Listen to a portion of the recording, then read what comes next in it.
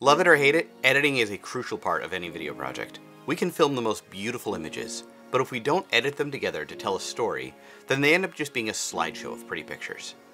Today we're going to cover 10 tips to help you edit your next project.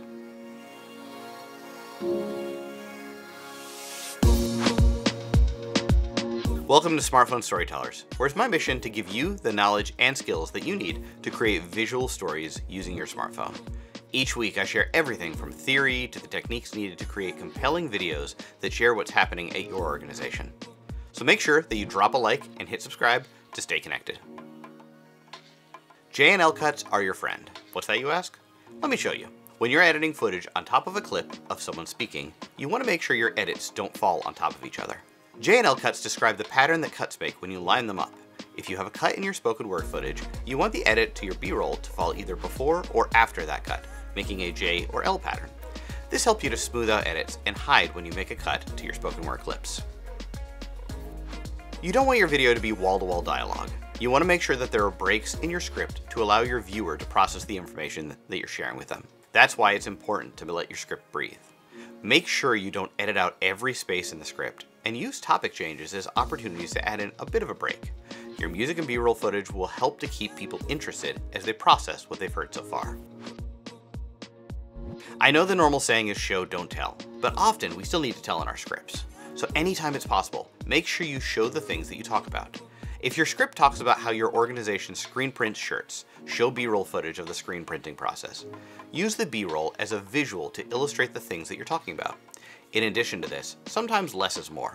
You don't always need to describe the footage that you're talking about. You can instead use the music and the footage to tell your story. When you're editing together your B-roll, tell mini stories. Anytime I capture B-roll, I try to think of how I can capture clips that will tell a story.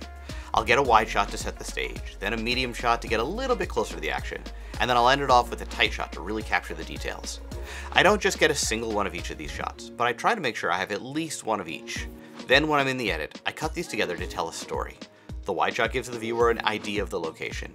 Then a medium shot helps to see the people involved. Finally, the tight shot shows the details of the action taking place. I then follow this flow as needed to tell the overall story of the edit. It's not a perfect formula. Often I'm going to jump around. But anytime it fits, I edit together mini stories. When you have someone on camera delivering a script, unless you're filming the first video involving Martians, you're most likely working with a human. And if that human is anything like me, they're going to make mistakes. B-roll gives you the opportunity to not only show what you're talking about, but also to edit out any hiccups that weaken your final video. There is a style of video that doesn't use B-roll to cover up mistakes, but instead uses an effect called a jump cut. I use that method of editing frequently in my YouTube videos, instead covering up the cuts by punching into the shot. But if you want an edit that is smooth and flows together, then you're going to want to use B-roll to cover up your cuts. Speaking of covering up mistakes, it'd be a mistake to not hit like and subscribe so you're connected to getting the best tips and tricks for telling stories using your smartphone. I realize that was a terrible segue, but hey, it's not easy doing this each week. When you're cutting together B-roll footage, you want to make it flow together as seamlessly as possible. One way to do this is to match action. This means that you track the actions in one shot and make the next shot a continuation of those actions. For instance, let's say you have a shot of someone loading food into a box. Your next tight shot would be the same motion of them loading that food in the box, with their arms starting somewhere near the same spot. It's not always going to match up perfectly, but this helps make the B-roll scenes flow together similarly to a narrative video, and it helps the viewer to keep track of the orientation of everything in the frame. Sometimes when we make cuts in our footage, it's because the shot's outlived its usefulness and it's time to move on. Often though, we want to use the beat and the momentum of the music to dictate our cuts. This helps you to use the energy of the music that already exists to create a natural flow to the scenes. On a faster song, you want to cut every beat or every other beat when it makes sense. This lets the B-roll keep up the energy level that the music holds. Then, maybe during a particularly dynamic moment, maybe you want to cut on every beat if you've been going slower. Similarly, if you use this method on a slower song, then the visuals will match the mood and the feeling of the music bed. That doesn't mean you need to follow this formula for every cut. It's just a good ground rule to work from. Feedback can be the hardest thing to receive, especially when it comes to any creative project that we're invested in. We pour our blood and sweat into telling stories, and we naturally become quite attached to the work that we create. This is both a blessing and a curse. It's a blessing because it means that we're going to give the deep level of care that the stories require, but it's a curse because sometimes it means we end up so close to the story that we miss making some of the editing calls that we need to make. One way to get around this is to ask for feedback. You want to seek out the feedback of someone who isn't as close to the story as you are. This way you can see what's connecting, what's distracting, and what areas you need to tweak. This isn't the only way to overcome editing trials though. You gotta know when to hold them, know when to fold them, and know when to walk away. When you're working on an edit, it can be easy to get caught up in the story, in the footage, the music, and the countless other options that you've got for editing that it becomes difficult to figure out how to make it all come together. When I hit a wall with my edits, I find that literally walking away from the edit helps me to clear my mind. And in true Kenny Rogers fashion, I find that if I go for a run, I overcome my biggest editing roadblocks. I'm not gonna go for a run right now though.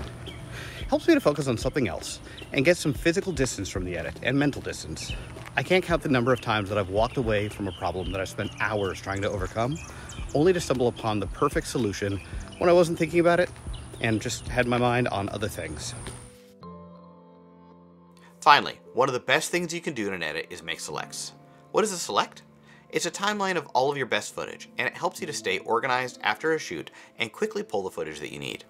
I'm going to dig deeper into the importance of making selects in my next video, exploring both the theory behind it, as well as the technique that I use to make sure I always have the best shots to quickly pull from, so stay tuned. These 10 tips will help you to take your edits to the next level and tell stories that connect. Make sure you come back to hear about why it'd be a huge mistake to not make selects of your footage. Now, I know it's time to walk away from this edit, but it's similarly important that you also gotta know when to hit like and subscribe, because that means that you're gonna have more helpful smartphone-related production tips delivered right to your YouTube For You page. And that's nothing you should run away from. I feel like this joke is getting out of hand, so I'm gonna fold. But remember, it's not the gear that matters, it's the story.